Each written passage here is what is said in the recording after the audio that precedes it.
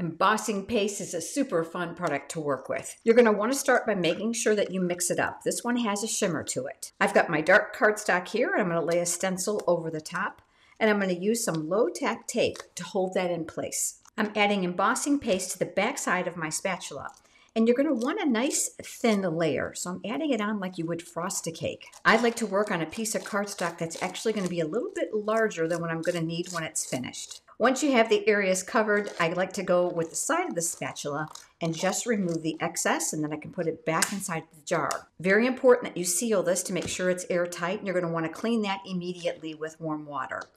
And then you're going to remove the stencil from the cardstock. And it's a little bit like peeling, because the paste isn't quite dry yet, but isn't that stunning? The paste can also be used to create snowbanks and other 3D formations on your paper crafts.